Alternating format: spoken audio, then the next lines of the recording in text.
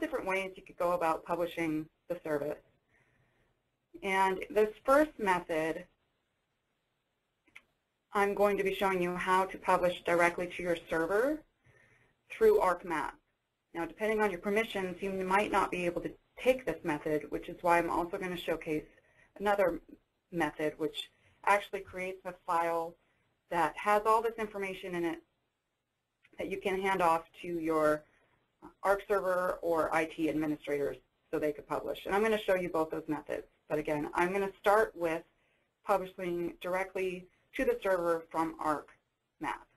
So within the File menu, once again, you want to go to Share As and go to Service. Hey, Anna. Yes? We had a question related to whether or not you need to signify relative paths before you publish. And, we have our data set up in an SDE database, so we do not, I do not need to check that off, but you may want to check that box here if you're publishing data that's in a file geodatabase and you're moving that file geodatabase out to the server so that the service can read the data has to live on the server somewhere. So if your data is in a file geodatabase, not an SDE that's already on the server, you might want to check this. But this is actually more related to packaging maps for other users. So if I wanted to hand off this map to you with all these layers in it and all this configuration information, I could say store the path names and say okay, and then when you go to File, Share As Map Package, it will package everything up, including the data. And then once you hand off that map package to someone, they can open it up and all the connections will already be made. So you won't have any broken data links here, the red exclamation points that come up. thank you. So going back to sharing the service,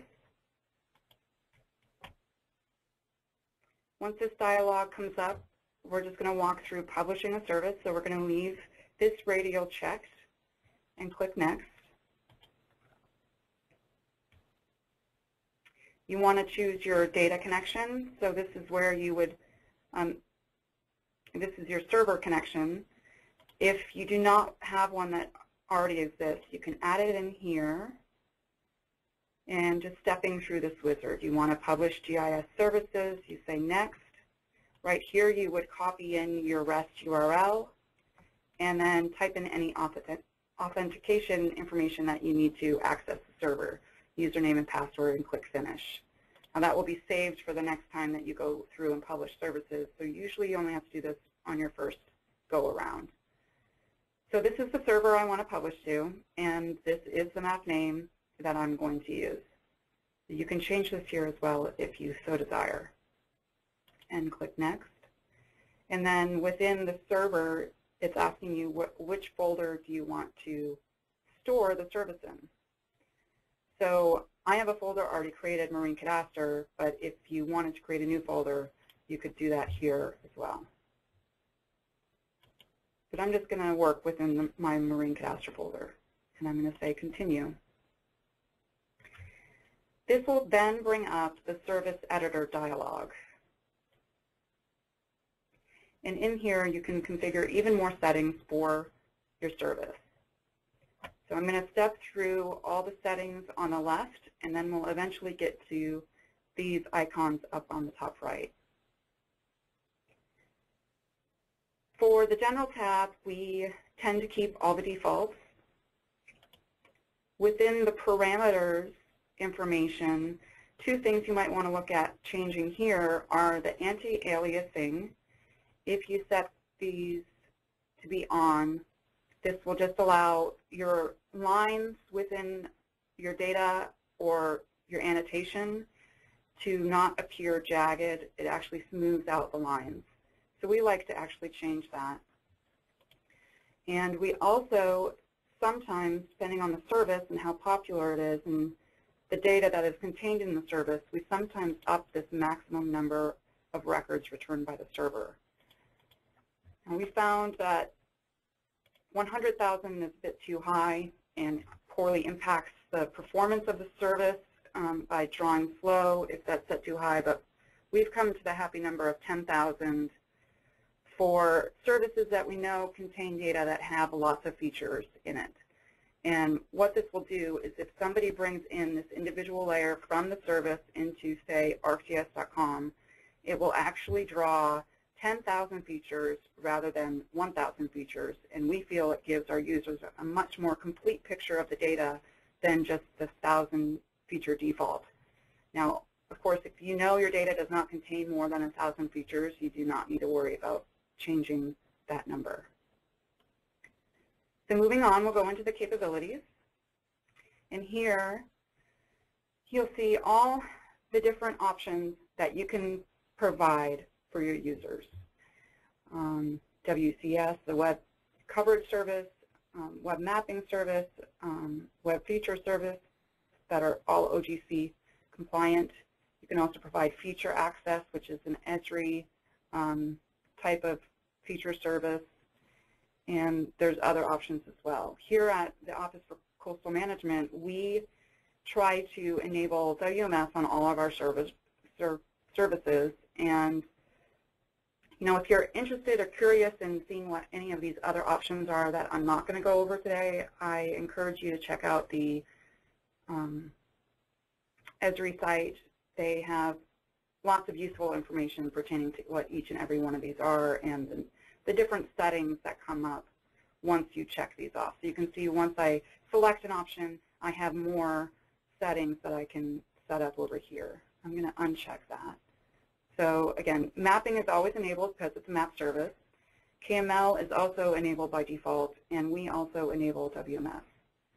So now continuing down and moving into mapping. Within this tab, you can see all the operations that are allowed.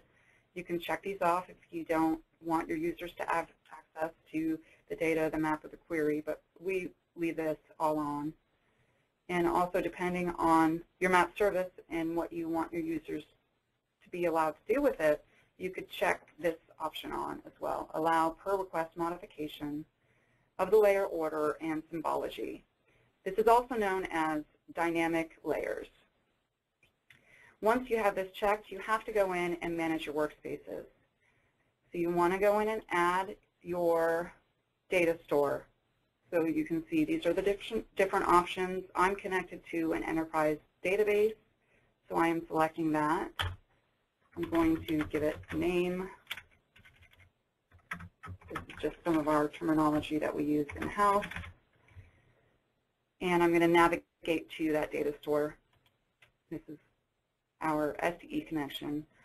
You want to make sure that you're pointing your users to a database that does not have write permissions, because having this enabled would actually allow them to, if the database has write permissions, would allow them to get in there and write to the database, delete from the database. This is a read-only database. So we double check that we're connected to the read-only database, and we also lock the version. And of course, it gives you an explanation of what you're doing here. Preventing unauthorized access is what I just explained, and then you can also read more about it as well in this link.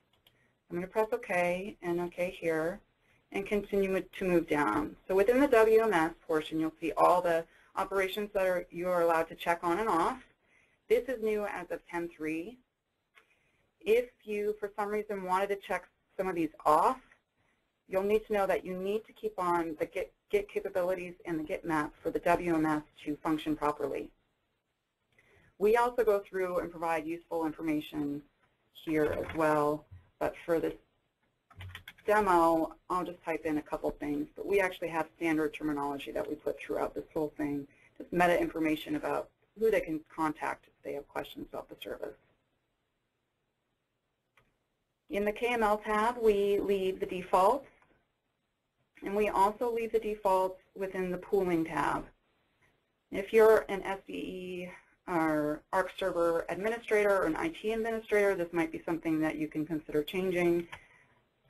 If you're just a user and you're wanting to publish a service, you might want to just discuss changing these settings with your IT administrators. This is not a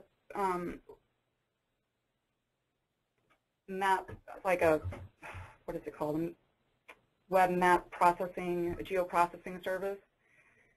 So I'm not going to change anything here as well. I've always left the defaults on this tab. And if you were interested in caching your service, all the settings for that would be set up through this dialog. You would uncheck this check this radial, that would uncheck the dynamic service, and then you'd have all the options available to you to go in and set up your cache. And you can calculate your size, and you can go into the advanced settings and configure it even further. For the purpose of this demo, I'm not going to be going over those settings. Finally, you want to get into the item description. All this information carries over from your map document properties. You can add even more information in here if you want. For instance, we have no access and use constraints, and I'm also going to check this box.